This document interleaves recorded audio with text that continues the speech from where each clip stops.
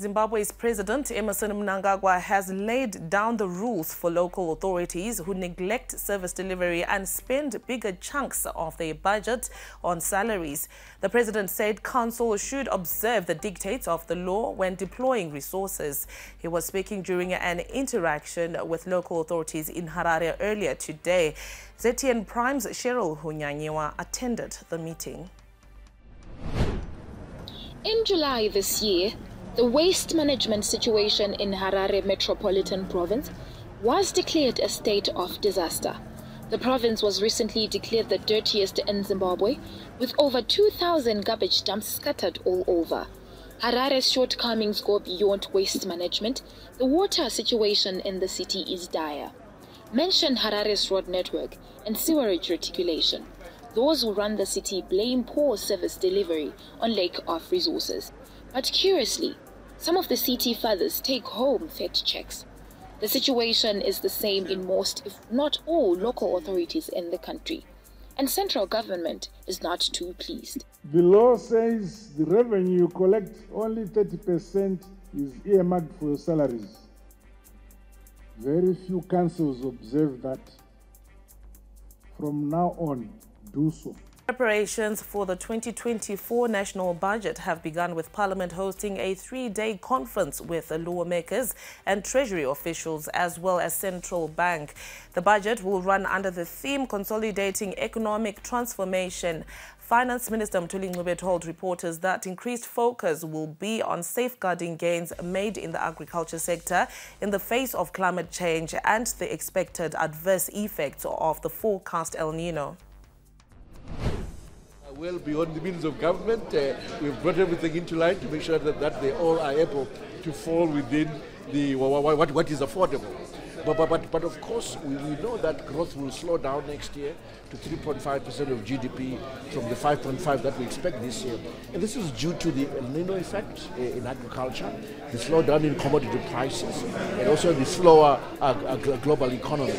So all these will impact the global economy going forward. So we therefore must be even more prudent next year in terms of how we structure our budgets because of the slowdown in agriculture and so forth. But it also means that we have to incentivize certain areas.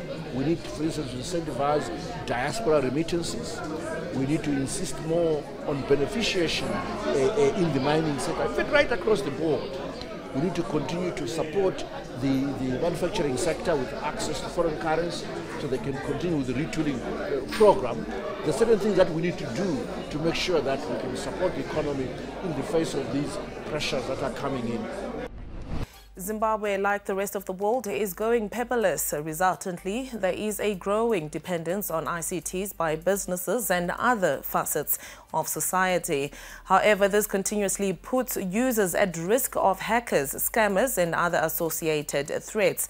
Recently, a research on the strength of the nation's cybersecurity was conducted, exposing how the country's systems are vulnerable after scoring a dismal 36%.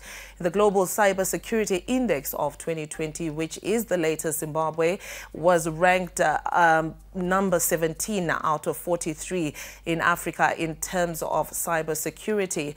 Zimbabwe's Information Communication Technology Minister Tatinda Mavetera said there is need for improved education on ICT to increase awareness. She was speaking at a national cybersecurity conference in Harare.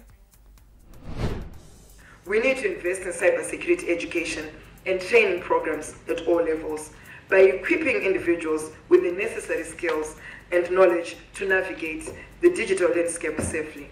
We also need to empower everyone so that they make informed decisions so that they can contribute to a more secure cyberspace. The Warriors technical team has named a 28-member provisional squad for the upcoming 2026 World Cup qualifiers against Rwanda and Nigeria. Marvelous Nakamba, Marshall Munetsi, Jordan Zemuna, Teenage Hadebe and Tino Kadewere are among 20 foreign-based players in the squad. Liverpool Academy star Isaac Mabaya Tawanda Mashao Nise from Leicester City and Leon Chiwome from Wolves have been called up for the first time. There are only 7 local-based players in the squad. Highlanders, Dynamos and FC Platinum have 2 players each, with Bulawayo Chiefs and Chicken in providing the other players. Tanaka Shandirwa was a late addition after initially being omitted from the initial squad. The Warriors will begin their World Cup qualification campaign against Rwanda on 15 November, and then they will host the Super Eagles in Rwanda 4 days later.